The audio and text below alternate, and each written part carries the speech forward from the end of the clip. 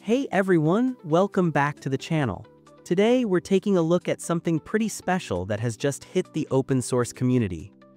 The team over at Qwen has been on an absolute tear recently, dropping incredible models for text generation, vision, and now they've entered the image generation space with their new Qwen image model.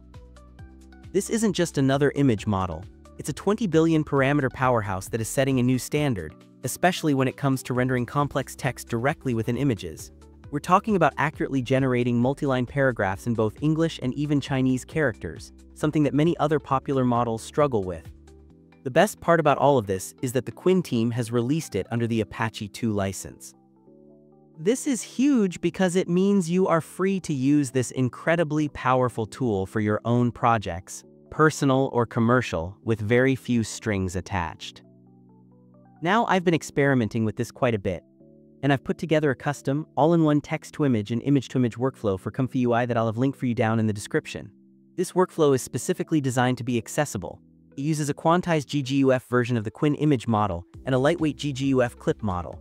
This setup significantly lowers the VRAM requirement, making it possible to run on a wider range of hardware. To make things even better, the workflow integrates the new LiteX2V Lightning 4-step LoRa.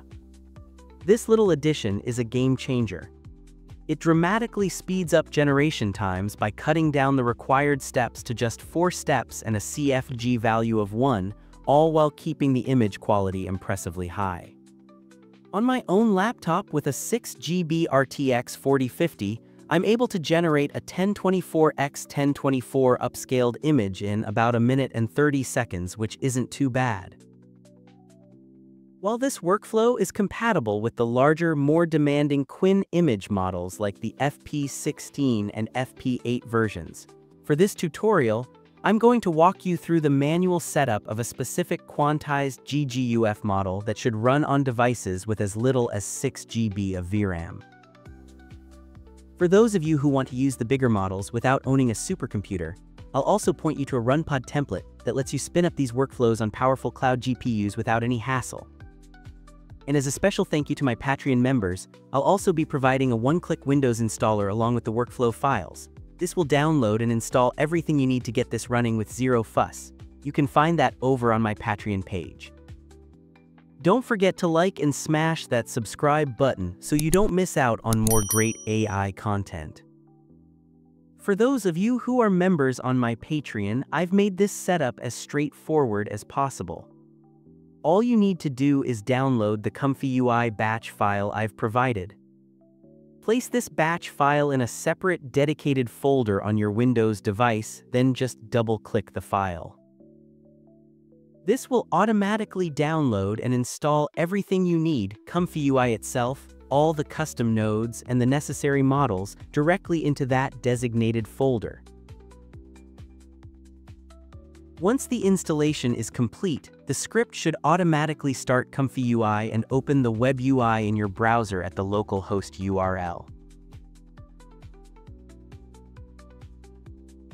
When you're looking at the ComfyUI interface, simply load the workflow file from the Patreon post and you're good to go. Now, if you're installing this manually, you'll need to have ComfyUI installed. And I highly recommend using the ComfyUI Manager to make installing the custom nodes a lot easier. If you're on Windows, the simplest way is to head over to the ComfyUI GitHub repository, navigate to the release section, and download the ComfyUI Portable Windows zip file. This package comes with everything ComfyUI needs to run. Just extract the file using an archiving tool like 7-zip.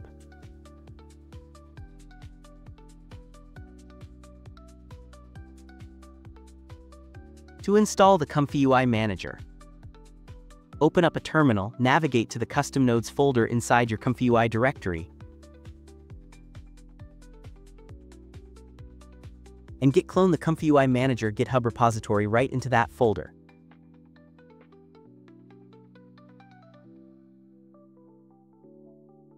If you're using the portable Windows version, you'll then need to navigate back to the main ComfyUI portable directory, making sure you are in the folder that contains the Python embedded folder, and run the following command that I'll put on screen now. This will install all the necessary dependencies for the ComfyUI manager within the isolated embedded Python environment. I'll link a detailed written installation guide in the description that includes all of these commands and repository links. Before we start ComfyUI, we need to download our models.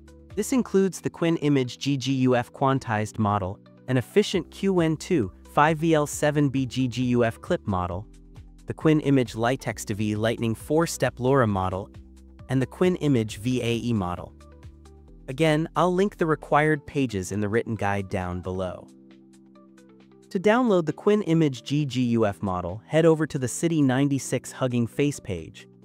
Navigate to the Files and Versions tab. Here, you'll find different quantized versions for the Qwen image model. From my testing, the 3K SGGUF model provides decent results even on low VRAM cards like my 6GB RTX 4050. If you have more compute available, a larger quantized version might produce even better results, so feel free to choose one of those. For our Qwen 7B GGUF clip model, we'll head to the Unsloth Qwen 2.5VL7B Hugging Face page and download the 40 GGUF clip model. This helps significantly reduce VRAM usage during the generation process. Next, for the LoRa model, you'll find it on the LiteXTV Qwen image Lightning Hugging Face repository page. Navigate to the Files Version tab and download the 4-step Lightning Qwen Lightning LoRa. I'd go for the larger 1.7 GB LoRa over the smaller BF16 version. The quality difference between the two is pretty noticeable. If you don't mind a slightly longer wait for your generations, you can even grab the 8-step LoRa, which could potentially boost the quality, though at the expense of speed. Finally, for the VAE model, we'll find this on the Comfy.org Qwen image packaged Hugging Face repo. Navigate into the Files and Versions tab, then into the Split Files folder, and finally the VAE folder to download the model. Once you have all your files downloaded, we need to place them into their correct folders inside the ComfyUI directory. Simply drag the Qwen image GGUF model into your UNet Models folder,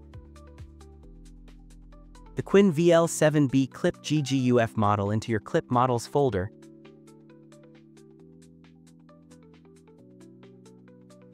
the LoRa model into your LoRa Models folder, and the VAE model into your VAE Models folder. Now we can start up ComfyUI and load the workflow.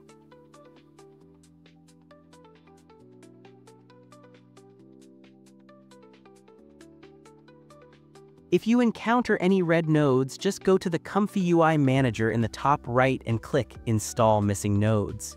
Install anything the workflow needs one by one, then click the Restart button to fully install the new nodes.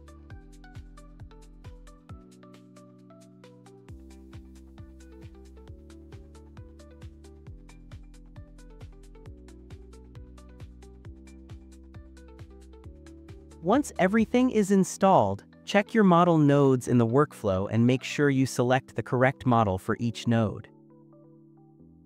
If you decide to use a diffusion model instead of a GGUF model, you can quickly enable the diffusion model loader node using the Fast Groups Bypasser node. The workflow, I've designed functions for both text-to-image and image-to-image. You can easily toggle between these two modes using the section toggle on the left of the workflow in the Fast Groups Bypasser node. You can also choose to enable or disable upscaling within the workflow, which will increase the wait time by a few seconds but gives you much better quality. The text-to-image part is pretty straightforward. Type in your positive prompt and click Run. On my RTX 4050 6GB GPU, generations usually take between 1 minute to 1.5 minutes with these settings, whether using text-to-image or image-to-image.